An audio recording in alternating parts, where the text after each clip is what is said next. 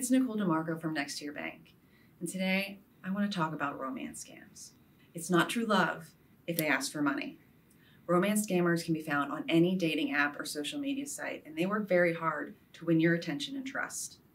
They will use a fake profile, often stealing the identity of the person they are pretending to be. So what are some red flags that could indicate that your new online romantic interest is a scammer?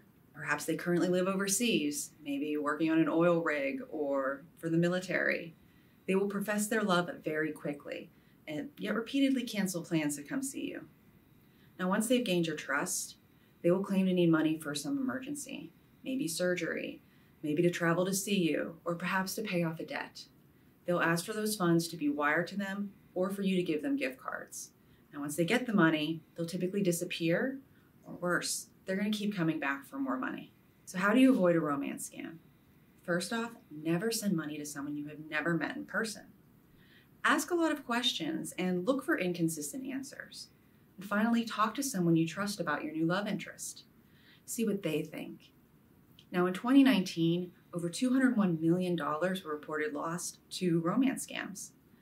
Yet most romance scams are actually not reported. So just know that if this has happened to you, you are not alone. There's no reason to be embarrassed. So if you suspect the person you're speaking to could be a romance scammer, cease all contact with them immediately.